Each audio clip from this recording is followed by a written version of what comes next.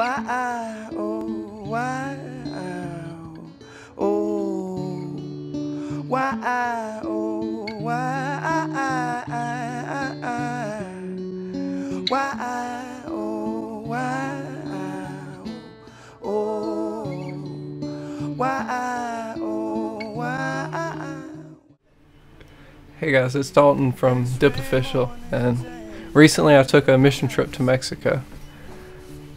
I feel like oftentimes we get a watered down point of view of culture when we haven't actually experienced it, and my trip to Mexico really opened up my eyes. I got a great insight of what the culture is actually like and what the people are like. I went with 3 other guys, and we went to an orphanage and a little village, and we were able to provide shoes for the needy.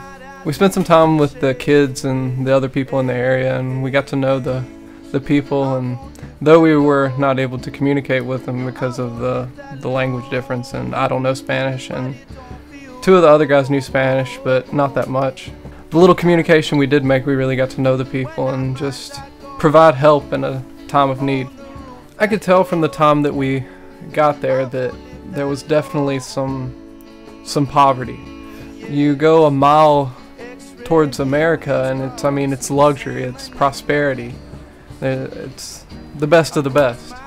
And you go a mile, not even a mile, over the border into Mexico, and you immediately see the difference. You can definitely tell that there's not a lot of resources for the people there. I mean, there was houses made of pallets, tin, whatever they could get their hands on, and it's shocking because they're billionaires that live in Mexico, yet the people live in these kind of conditions, and you're just wondering, what does the government not see this? And obviously they do, but why is there not anything being done for the people? Why do people like us have to go over there and provide these sorts of resources for the people? The ministry goes to the same orphanage every year, and they've been doing it for about 30 years. And it's a blessing to be a part of this. As soon as we got there, the kids gave us a warm welcome. They were singing us Christmas carols, and they invited us to eat lunch with them. The food was awesome.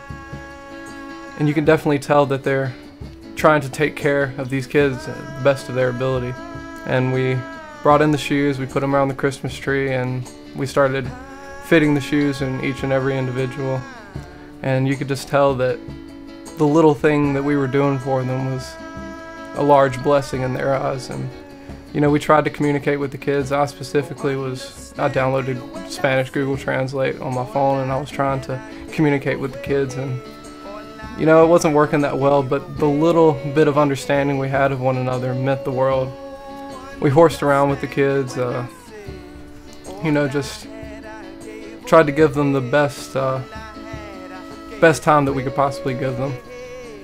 To sum it all up, the trip has made me very content with what I have, and has helped me to realize how much I've been blessed and how much I've been given and how much I have. It has taught me to be satisfied with what I have and use any extra to bless somebody else that would need it more than me. It has taught me that I myself have so much potential to help others, and I don't realize it. I mean, we went over there and we brought kids shoes. It sounds so simple, yet to them it is